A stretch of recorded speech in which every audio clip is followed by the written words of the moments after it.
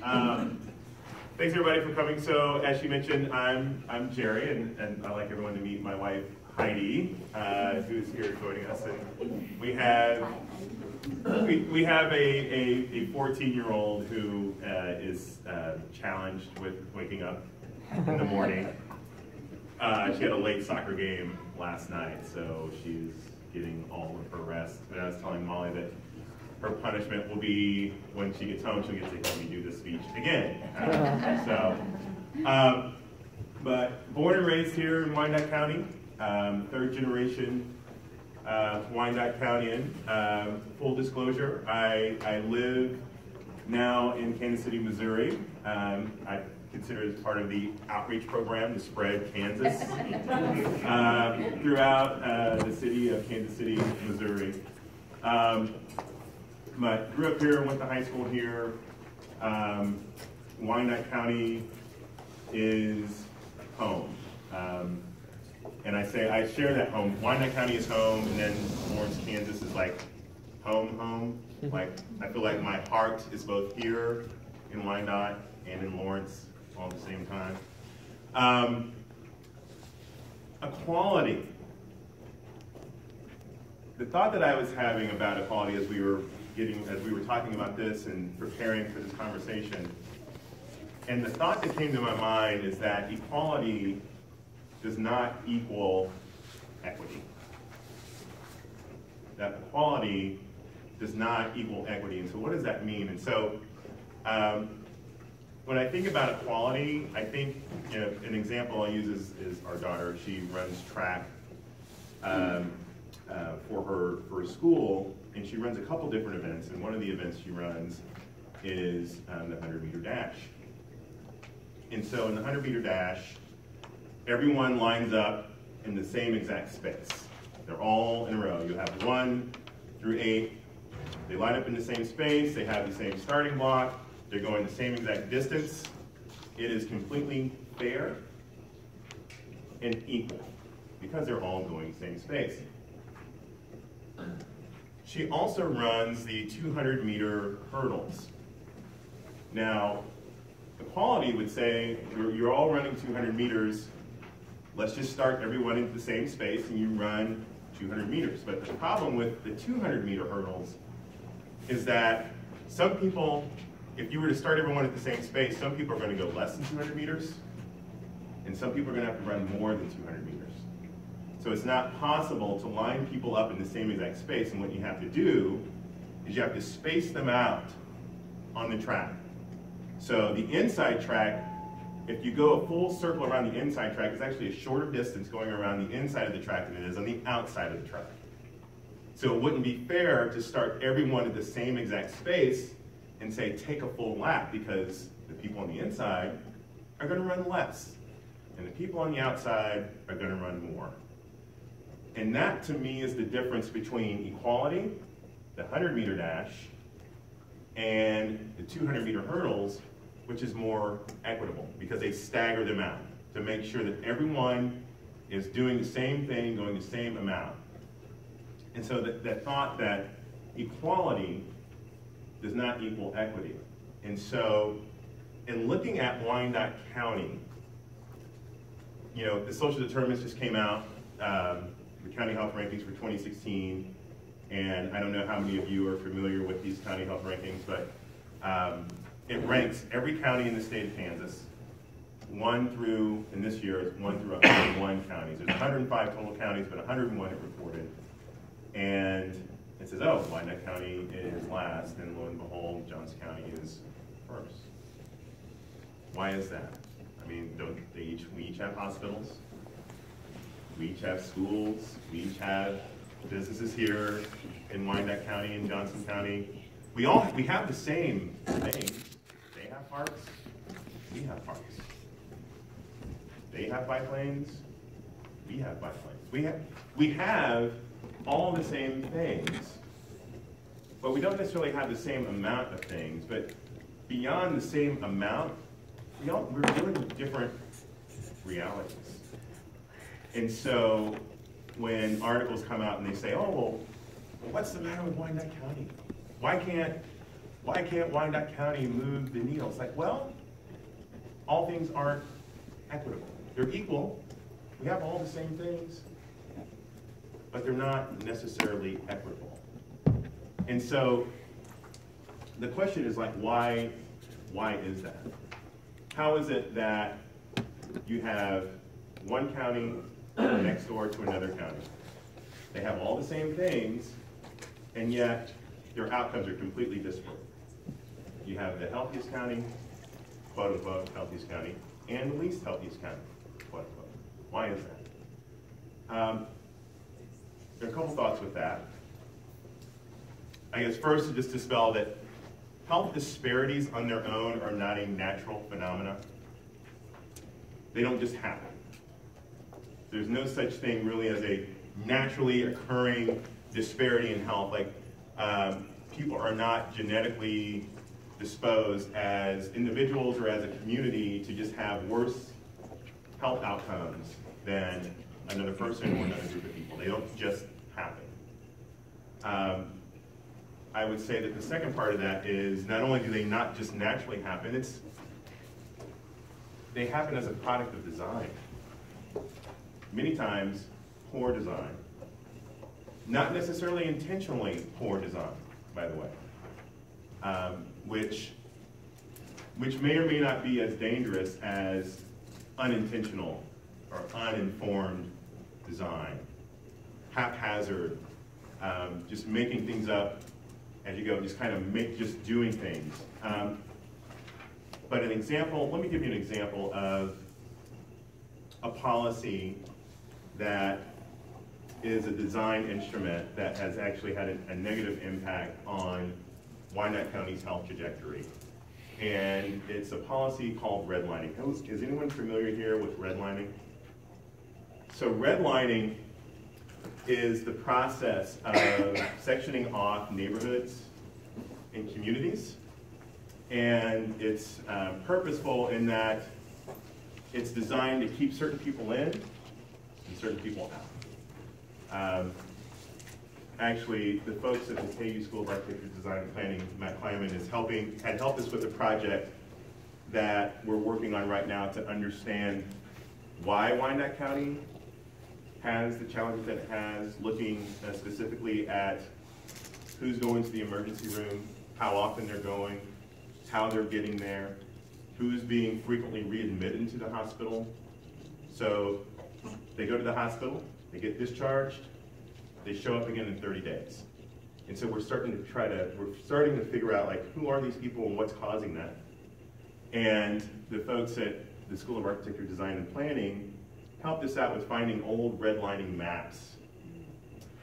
And they date back to the late 20s, early 30s. And it's amazing. You look at this entire map, it was of the entire metro, KCK, KCMO, and you just see the areas where people of color were sectioned off. But then you start looking at over the decades, from the 1920s all the way to the 1950s, to the 1980s, to now, in the 2010s, and you still see that the levels of home ownership, levels of poverty, all the same. You wouldn't know if you were looking at a map of 1925 or 2015, based on those original redlining maps. And then you go through and there's typed descriptions of each neighborhood. And there's a section, it's like percentages of married couples, percentages of whites, percentages of blacks. And on the notes that were made on these hand-typed memos, where there were people of color, blacks, they were circled. And then they would leave notes in the bottom saying, oh, Parkwood community, we're starting to see an increase in blacks moving to the area, and they were making notes about like how valuable a property is based on who lives here and who doesn't. That is intentionally bad design. It's design that was made specifically to favor one group over another group.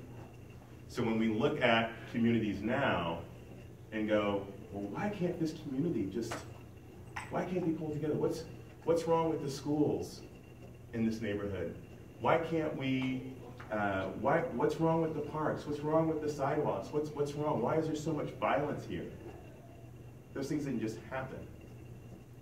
There were policies that were set in place almost 100 years ago that created the environment that we have now. We look at Johnson County. Well, why is Johnson County #1? Another policy, less intentional, but the GI Bill. So the GI Bill was created for individuals who were serving in the military, that they would serve in the military, and when they got out, they were given an opportunity to go to school, purchase a home. It's great. A lot of folks in World War II, the Korean War, really took advantage of the GI Bill. The only problem with the actual bill, though, is that it was really designed to favor whites. And there were social systems that were set in place that really prevented African Americans from taking advantage of the GI Bill. So if home ownership is the precursor for wealth attainment, and building up wealth, we have generations of folks who were allowed to purchase homes relatively cheaply, go to college relatively cheaply, and we have other groups of folks who were denied access, either through intention or through cultural norm. They were denied access to that same opportunity. So if we fast forward to 2015, and we look at what is average household wealth for African Americans, Latinos, compared to whites, it's completely disparate. And you look at home ownership, the percentages are almost the same. Who's owning homes? Who doesn't own homes? Who's attained wealth? Who's not attained wealth?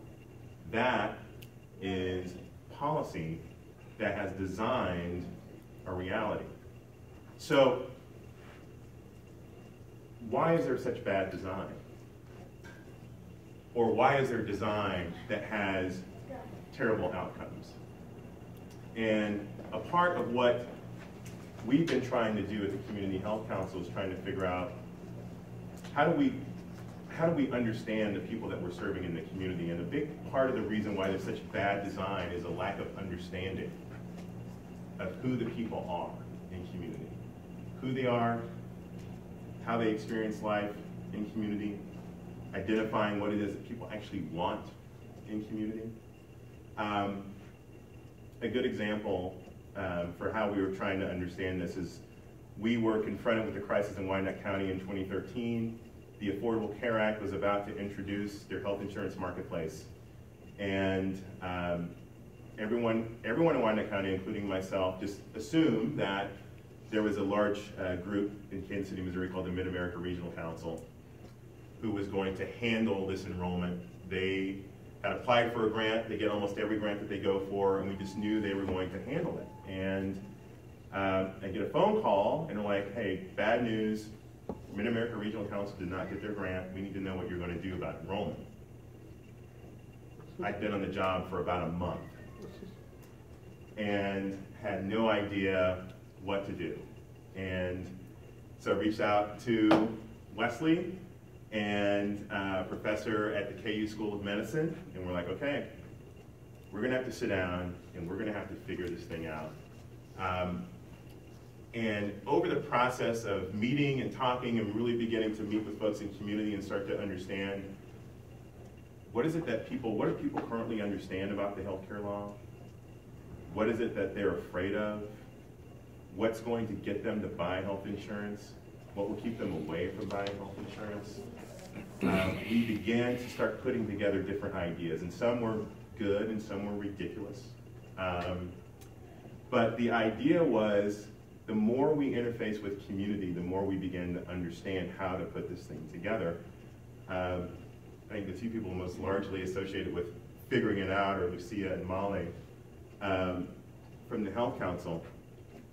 And what we did was not necessarily science, it was art. It was just the art of building relationships with folks in community and really trying to understand. So a good designer of any process seeks to really understand. And on the flip side of understanding people, I think on the other side is actually caring. So there's one thing to actually understand what people want. The other side of that is caring about what people want. And so in the world of design thinking, we would just call that empathy. We understand and we care, okay? I'm getting the 5-minute speech. And I don't want to undersell that, because from their work of building relationships in Wyandotte County, we started to see a change in how things began to operate. We understood that having access to health insurance doesn't really do anything to improve health equity. Over the last 2.5 years, we've seen the level of the level of uninsureds go down. We had about 26% of the people uninsured in Wyandotte County. Now it's under 20. I think it may be getting closer to 15% of the community is uninsured. So we've seen improvement in that area. But we recognize that having access to health insurance doesn't really do anything. What we recognize is that there are so many different systems in place that make it difficult for people to get healthy and stay healthy. And so we had to assess, what is it that we can do to begin to move the needle? And for us, we recognize is that we have to be able to have a structure of collaboration that didn't currently exist in Wyandotte County. Our thought is that if we can make collaboration amongst the folks improving health, if we can make it easy, if we can make that partnership effective, if we can actually begin to see change, and if we make it so effective to the point that people actually want to work together, we can make that process enjoyable. We felt that if we could provide that, then that would be the baseline by which we could begin to move the needle in Wyandotte County. And from that, we're starting to see some things coming out. You'll have started, team has started a program called Take Charge, where it's post-enrollment. It's like, okay, so now you have health insurance, what do you do? We're now wrestling with the question of, you're leaving incarceration, what do you do? Or I've got health insurance, I have a doctor, I don't know how to get to my doctor's office. I don't know how I'm going to get to the pharmacist. I don't know what to do. And so from that, from Take Charge, there's a community health worker initiative. So we're deploying a team of folks whose job it is to assist people in thinking about how to develop their strategy, how to address those issues that are keeping us unhealthy. And then beyond that is thinking about, now that we've figured out how we want to start doing this work together, how do we do the work together better with folks in the community? We're working on a project right now that's being funded through the Kansas Department of Health and Environment.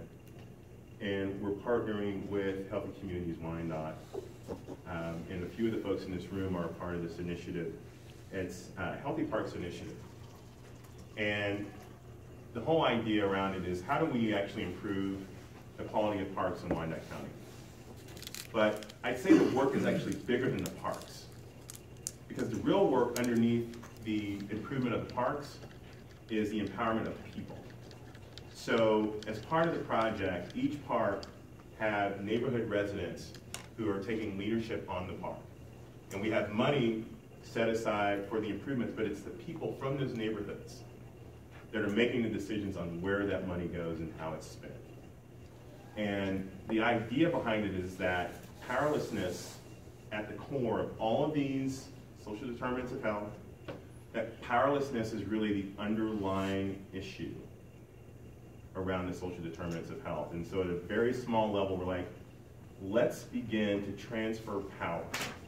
Let's be starting with the money. So instead of the Community Health Council instead of me deciding how to spend this money, what if we let the neighborhoods decide how to spend the money? Why don't we let the neighborhoods decide who is going to represent them as their community mobilizers? So the KU School of Architecture has community mobilizers, and it's the folks in community working with them to say, these are the people that we want to represent us and to mobilize us. And it's really a movement. It's a transference of perceived power to the people that actually have the power and should have the power. And our goal over time is that each community is empowered to create what they want. They have the expertise of organizing each other. They have the support of professionals like architects, like community organizers, like city planners who can really begin to help them change the look and feel of their community. But we feel like the equity that we're looking for is going to ultimately move us to a place where we are radically-ish people, but it's small steps. It's incremental. We have decades and decades of poor design that have led us to where we are now. And now it's the hard work of thinking about each other, caring for each other, working with one another to begin to move the needle forward. I think I may be at my hard stop. Just one last point. I guess I just wanted to emphasize that it's not a natural phenomenon that health disparities exist. It is a product of poor design, and it's reversible. It's reversible.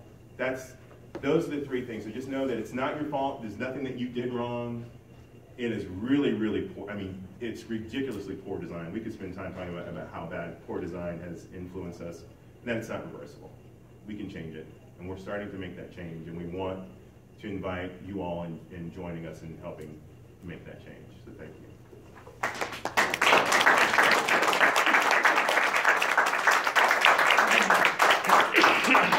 Thank you so much, Jerry. I'm excited to share with you that at each of these sessions, we will get to hear from speakers like Jerry who are sharing information, facts, knowledge, and also get to engage artistically. Today, we will be hearing in a moment from our second spoken word performer, and her name is Misconception. She won the 2014 Pitch Magazine's Best Poet Award, and she is not just a spoken word performer, but also dabbles and excels in other performance arts, such as hula hooping and fire dancing. We won't be having any of that here today. But before I invite her up, I want to invite all of you to take a look in the seat where you sat. It is a form where you can jot down some of your thoughts. What are your reactions to what Jerry had to say? What questions do you have that you want more information on? Or what barriers do you think there are to pursuing better design of our communities and better health equity? After we hear from Misconception, then we will break into small groups for a few minutes of small group discussion. Then we'll come back to the larger group for a Q&A with Jerry. So without further ado, Misconception.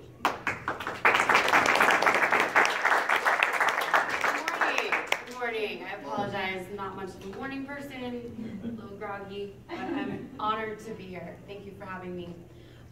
Poetry is the art of paying attention, which is terribly difficult in our Snapchat society. And I also tend to use poetry, I think, as poets. It gives us permission to ask the questions that nobody wants to ask or say the things that nobody wants to say. So if anything in this particular piece is offensive, I apologize. It's kind of the point, so that you go home and have conversations and ask the hard questions. Two other things I wanted to say. I used to work for an organization called Communities Creating Opportunities. It was a faith-based community organizing group, and they began their community organizing by going in and asking the hard questions to the community, using empathy. They wanted to care. What keeps you up at night? Like, that was just a simple question where we began to try and change the lives of the people in our community. I work in a synagogue, and in this poem, I reference Elohim, which is just a term for God or divine, whatever that means to you. Currently, I come representing an organization called Poetry for Personal Power.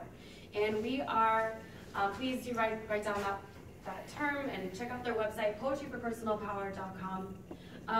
They're basically going into youth organizations, prisons, any organization, any nonprofit that will have us.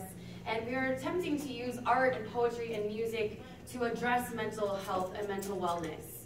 So specifically working with the teens and youth in high schools, giving them an opportunity to talk about depression, suicide, drugs, abuse, all of those things, but in a safe space. The great thing about poetry is there's nowhere else in the world that you can show up and talk about some of these really hard things, and then the community say, we embrace you, we love you, thank you for being brave.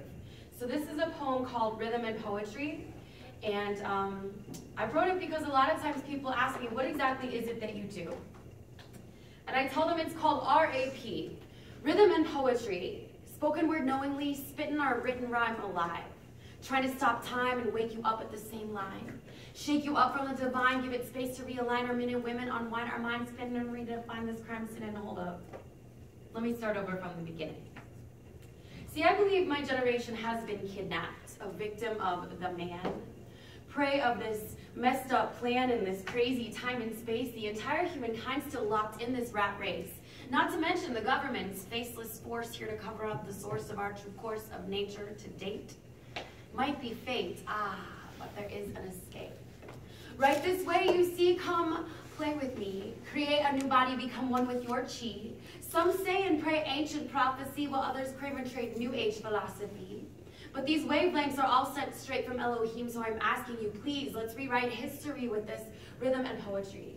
Spoken word knowingly, spitting our written rhyme alive. Trying to stop time and wake you up at the same line. Shake you up from the divine, give it space to realign our men and women, unwind our minds, spin and redefine this crime, sin, and y'all, I think we're on the brink of starting over from the beginning. So we all remember when we called for desegregation for Black people, right? Okay. Now it is time to demand this kind of respect for fat people.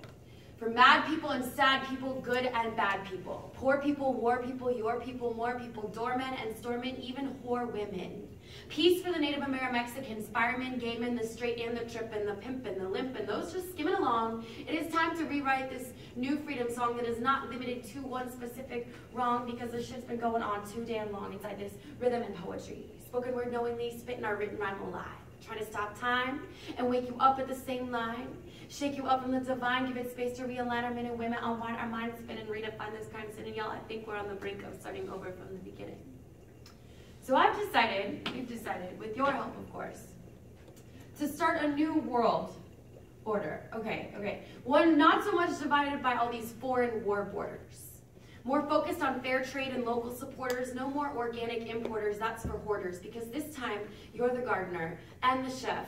You know what's best. Not this government dressed up for their cause. We no longer follow those laws. They don't make sense because they were never made for Jades. Served up for the blessed in a world of the oppressed. We are no longer citizens of a depressed country built on protest. Y'all, it's time to rewrite a new address. A new world, fresh off the menu, coalesce, serve it all up for free. And I need you coming with me with this rhythm and poetry. Spoken word knowingly, spitting our written rhyme alive. Trying to stop time and wake you up at the same line. Shake you up from the divine, give it space to realign our men and women, unwind our minds, spin and redefine all these crimes, sin-ins. And I think we just started over from the beginning. That's what I'm speaking.